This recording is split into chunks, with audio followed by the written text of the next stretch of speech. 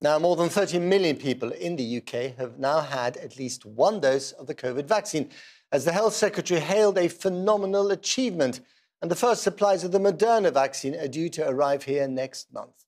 The latest 24-hour government figures show a further 19 people are reported to have died with COVID, bringing the UK total to 126,500. There have been another 3,800 new cases in the UK, and another 420,000 people received their first dose of a COVID vaccine yesterday.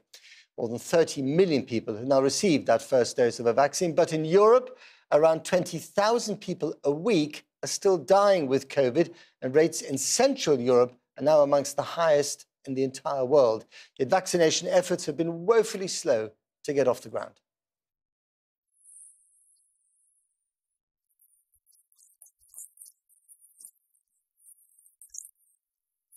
He's now celebrated his second Palm Sunday in an empty basilica in a city in renewed lockdown.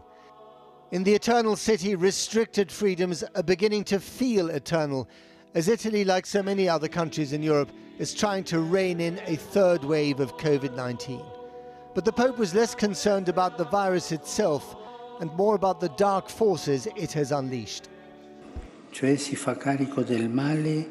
We are taking stock of the evil which is defining our reality, the physical, the psychological, and above all, the spiritual evil. Because the devil is benefiting from this crisis by sowing distrust, desperation, and discord. Divine intervention will not save planet Earth from this plague, but vaccines will, if only they could be acquired and injected in sufficient numbers. And that's the story everywhere outside a lucky few countries. In France, they may be winning the race on two wheels, but they've been losing the one involving jabs and arms. Here they've only vaccinated just over 11% of the population, compared to the UK's 43%.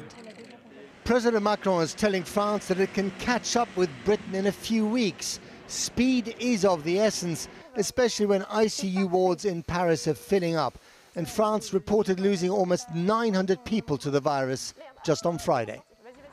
The picture in Hungary is even more bleak. The country went from one of the best in class of 2020 to the worst per capita death rate on the entire planet.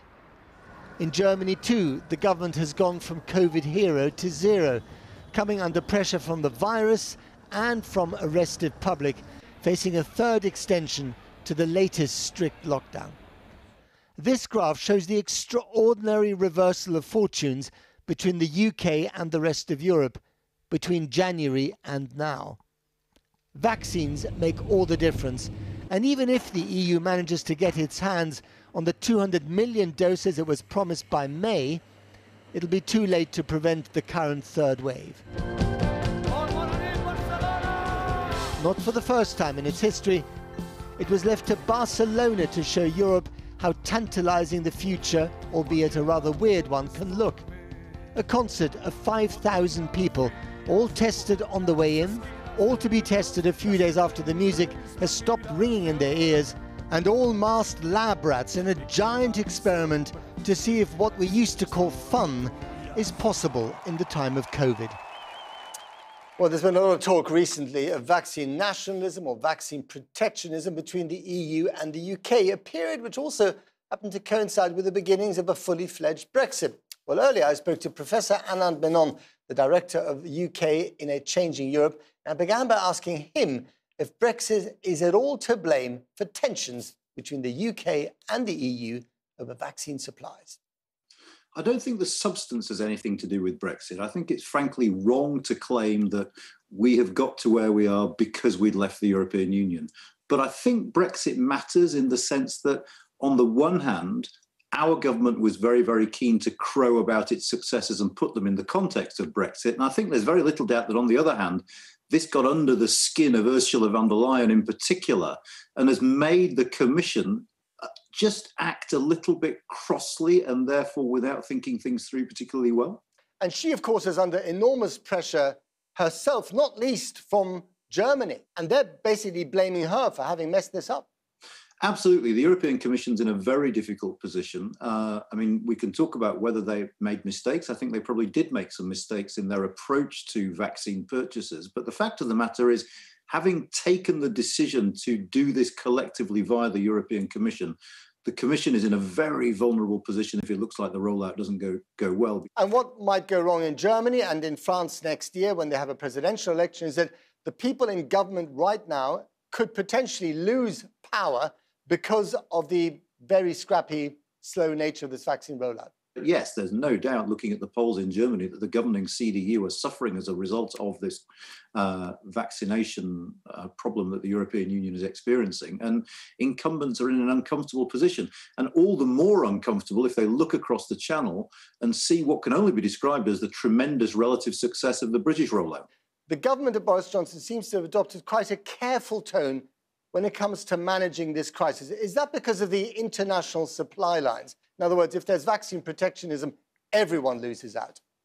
To an extent, I think it's that. I mean, remember, the European Union has given itself powers to impose export controls on countries such as the United Kingdom should it want to. But I also think the government's in the lucky position that it doesn't need to say anything because the facts speak for themselves. And let's face it, when it comes to facts nowadays, COVID facts are front and centre, and everyone knows we're doing relatively well compared to the European Union. But there was an implied threat as well, wasn't there, from the government, that if for some reason the European Union were to, stop the export of Pfizer vaccines to the UK for those, famous necessary second doses, we could stop the export of certain components made in Yorkshire that go into making the Pfizer vaccine. Absolutely. And this is the issue with complex supply chains. And this is why some member states have been saying to the European Commission to impose these controls would be to shoot ourselves in the foot, because ultimately we all depend on each other to get these vaccines made, produced and delivered. Could all this be over, this spat, in a couple of weeks or in a month, month or two, when Europe has been vaccinated to the degree to which they're now promising their people they will get vaccinated?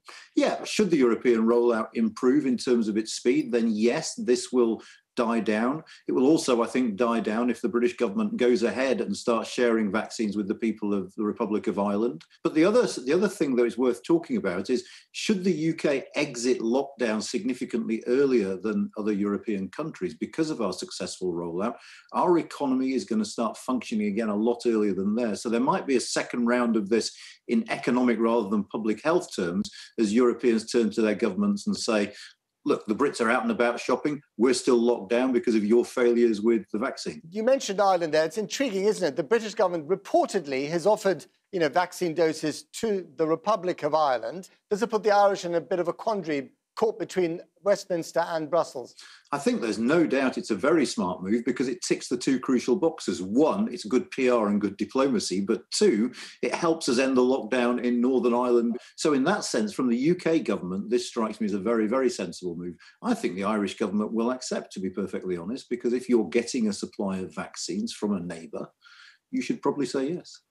Anna Minogue, thank you very much indeed.